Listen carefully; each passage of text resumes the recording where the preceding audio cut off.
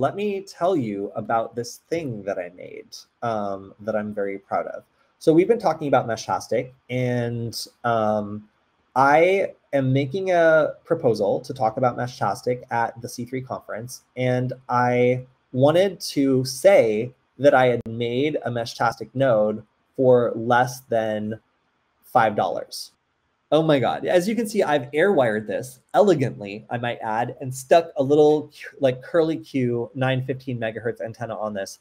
So what is the price? I bought this RP2040 on AliExpress for $1, I think it was $1.60, something like that. So $1.60, $350. And then I'm not even, we could use a wire, so I'm not even really counting this antenna. That puts us at about $5.40 for this Raspberry Pi 2040 based Meshtastic node. Does it work? Yes, it does. I ran this and I named it PiPi Driver.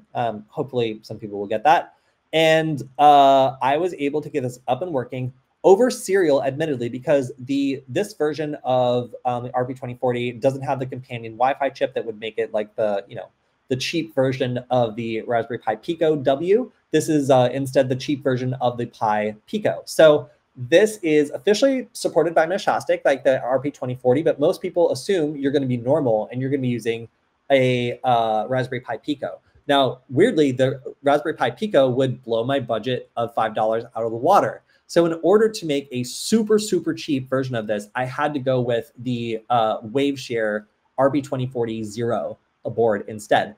Now, I've got some frustrations with this. I've actually talked about this board on the stream before, and I was complaining that this is a board that has castellated edges. So that means it's got like kind of like cutouts in the edges that make it so you can solder it flat. However, it's also not flat because it puts the RP2040 chip on the side you're supposed to solder to the PCB. So that means it can't be automatically done by China. Like it needs instead to come over here and have me solder it if I want to do it that way. Or I could additionally just change it into a through hole kind of PCB instead if I wanted to slap this on a circuit board. So naturally, anybody who's seen this kind of beautiful air wiring realizes that a circuit board would be the way to make this look less crazy and be more dependable. And I think it actually might be pretty cool and worth paying the couple cents for a circuit board to make a version of this project that is able to be slapped together for like maybe $6, I guess, all told, that demonstrates the economic potential of creating mesh networks.